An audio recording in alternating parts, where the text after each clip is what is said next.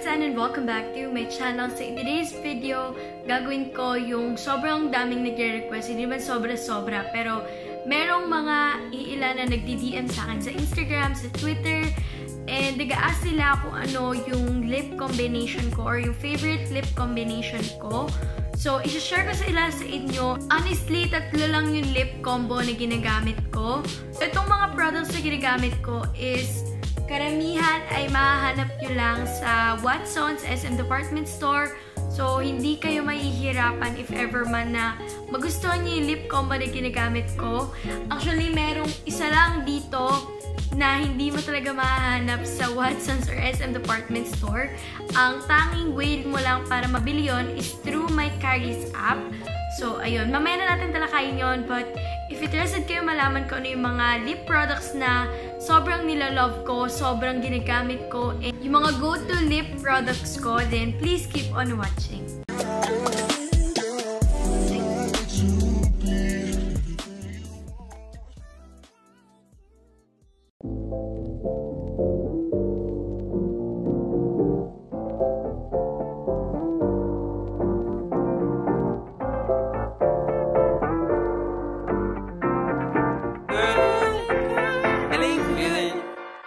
Hey, feeling good, like I should.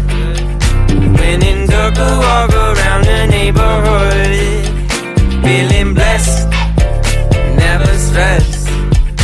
Got that sunshine on my Sunday best. Yeah, hey, every day can be a better day despite the challenge. All you gotta do is leave it better than you found it. It's gonna get difficult to stand, but hold your balance. I just say whatever, cause there is no way you're round. Okay, so let's start off with my super duper favorite lip combo. And ito yon yung dalawa. First is this Caroline na Gotta Go. As you guys can see, sobrang ubos ko siya and gamit na gamit ko siya. So, sa lahat yata ng events, ito yung lagi kong ginagamit. Or kailangan ko ng pangmalakasan na lip product, ito yung talagang ginagamit ko kasi sobrang ganda ng effect niya sa skin color ko, sa akin. Basta iba yung effect niya sa akin pag suot ko siya. And sobrang nakakataas ng kumpiyansa sa sarili pag ito yung gamit ko. Kasi first is, this is a matte lipstick. So, ibig sabihin, hindi siya basta-bastang mahuhulas. Plus, sobrang mura lang neto and available sa Watson's, sa SM Department Store, and hindi ko alam kung bakit. Ngayon, hindi ako makahanap. That's why, hanggang ngayon, pinagtsatsagaan ko pa rin and pilit ko pa rin sinisimot itong lipstick na to. Kasi nga, hindi ko alam simula nung nag-sale sila up until now na, alam mo yun, onti na lang yung makikita mong available na Caroline liquid lipstick, matte liquid lipstick sa drugstore. Hindi ko alam kung bakit. Siguro nag-restock naman sila pero hindi ko natataunan or siguro ang bilis lang talagang mag-sold out kasi nga sobrang ganda ng shade ito and sobrang perfect niya para sa mga Filipina. So, ayan. For me, this is the best nude na matte liquid lipstick. So, doon naman tayo sa ginagamit ko sa may inner part ng aking lips. And ito yon yung Black Rouge na Air Fit Velvet Tint in the shade A06. And ito yung tinutukoy ko sa inyo kanina na hindi nyo lang talaga siya mahanap sa department store, sa Watson's. And sobrang sad kasi this is a Korean brand. And ang only way lang na mabili nyo to is through my Caris app. And ang sad lang din kasi up until now, sold out pa rin itong shade na to. Kaya hindi pa rin ako makapag-restock kasi nga, ayun, sold out. And then, second, medyo mahal din talaga to be honest. I think nasa 500 or 700, I don't know. Basta nasa 500 to or 500 plus if hindi ako nagkakamali. So, ayun, mahal nga siya pero sobrang tagal ko talaga itong ginamit. Sobrang tagal ko siyang napakinabangan. I swear, ginamit ko to halos nung meron pa to. Halos araw-araw ko siya ginamit. Pero, ayun, up until now, nagagamit ko pa rin siya. Pero simot-simot na nga lang kasi, ayan, like, yung Gotta Go, Caroline Gotta Go, ubus na rin talaga siya. And, tamang simot-simot na lang. So, ito yung pinaka-favorite kong lippy na ginagamit sa may inner part na aking lips. Kasi, hindi siya sobrang red, hindi matingkad yung kulay niya. I don't know, but I feel like ito yung perfect shade para sa morena pagdating sa gustong sa nag-gradient lips. Ayan. I think ito yung perfect na shade para sa inner part na kanilang lips. So, ayan. Sobrang love ko to. Hindi lang pang inner part, kahit pang buong lips. Ayan. Ginagamit ko din to minsan kapag tinatamad na ako mag-ombre lips or graded lips. Lalo na kapag nagre-retouch. Minsan kasi kapag nagre-retouch, hindi na ako nag-ombre lips. Talagang ito na lang yung nilalagay ko. And sobrang ganda, long-lasting. Wala akong masasabi. Hindi nagbabago yung amoy niya. I swear talagang ang ganda pa ng effect niya kasi velvet tint siya. So, ayun. Perfect din to sa cheeks. Ginagamit ko rin siya sa cheeks ko.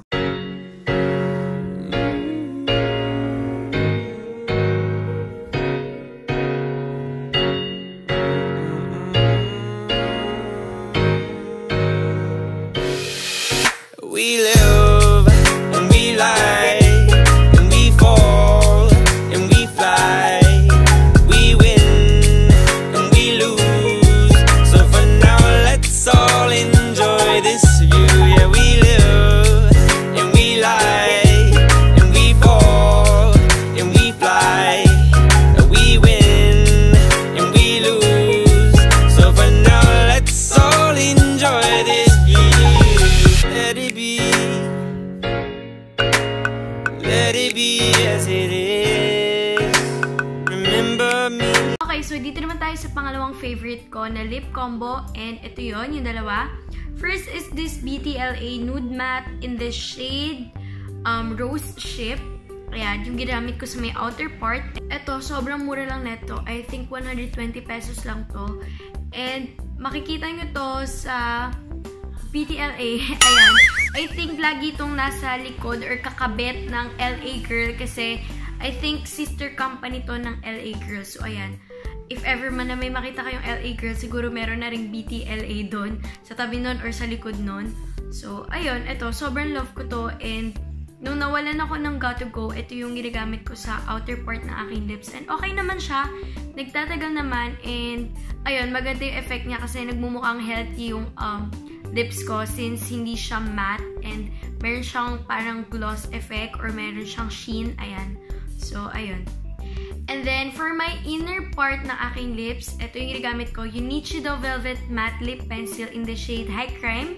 And alam ko, hanggang ngayon, 50% off pa din to. So, if ever man na makita nyo siya na 50% off pa din, eh, bilhin nyo na kasi sobrang ganda nito. Ang problema ko lang talaga dito is mabilis siyang matunaw. And, ayun, mabilis siyang matunaw. Kaya nakalagay siya sa freezer. Up until now, tinanggal ko lang ngayon kasi nga ginamit ko. And, this is paraben free. So, huwag kayong mag-alala. It's safe siya. Tapos, sobrang ganda nito sa inner part. So, before ako magkaroon ng black rouge, ito yung nilalagay ko sa inner part na aking lips. Kasama ng Got2 Go. Pero simula nagka-black rouge ako, yun talaga yung ginamit ko. And ito, again, velvet matte nga siya. So, hindi siya super duper matte. And hindi rin siya mabigat sa lips. So, ayan.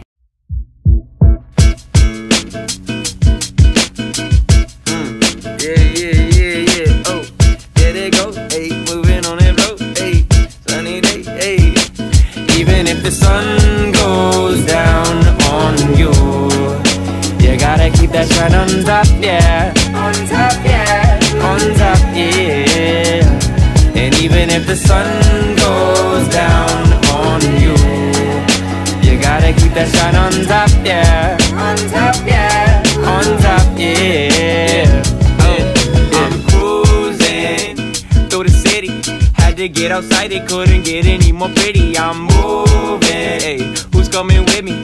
Swerving on my bike, making 20 feel like 50. Man, they miss me, hey. Got the pedal moving swiftly. Vibe like suns, and I had to raise them strictly. Wishing I could always stay this way, hey. Chilling by the bay, had to make me say that even if the sun goes down on you, you gotta keep that shine on top, yeah. On top, yeah. On top. So, we are down to my last lip combo. And ito yun, yung everyday kong ginagamit. And ito, kakapadala lang sa akin, I think, last week or last week.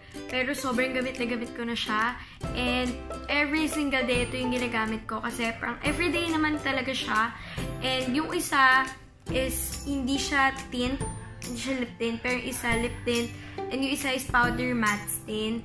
So this two is from Beauty and Grace, and I think bagong products nila to, or siguro bagong shade, I don't know. Pero sobrang perfect niya para sa akin kasi ang perfect na yung isa is matte, and yung nasa loob is tint. So I think nababalance, and hindi mukhang tint, diba? Like, sobrang ganda. Hindi flat tignan. May impact, and sobrang mura lang. Itong dalawang to, hindi nyo sila mabibili sa Watson's, SM Department Store, or sa drugstore. Pero mabibili nyo sila sa Instagram shop nila. So if ever man interested kayo, ilalagay ko na lang yung Instagram username nila sa description box and also dyan sa screen. Kaya i-follow nyo na lang sila and i-check nyo pa ibang products na binibenta nila. And sobrang love ko to, lalo na yung smell, kasi amoy bubblegum. For the giveaway mechanics, all you have to do is first subscribe to my channel, and then mag-subscribe kayo sa my channel ko and channel namin ni Elmer. Ayan. And then third is mag-follow kayo sa Instagram ko, sa Instagram ni Elmer, and then sa Instagram ng The Unique. So, nakalagay naman lahat sa description box. So, make sure lang na sundin nyo yun. And then third is mag-comment kayo down below kung bakit nyo gustong mapanalunan. And, ayun, happy 22,600 sa ating lahat. And, ayun, maraming salamat. And, hindi ko rin na-expect na lalaki tayo ng ganito. So, that's it for this video. And I hope na nag-enjoy kayo. So, don't forget to give this video a thumbs up. Leave a comment down below and subscribe to be part of the #AmazingFam. Don't forget to be kind and spread positivity. Bye, everyone!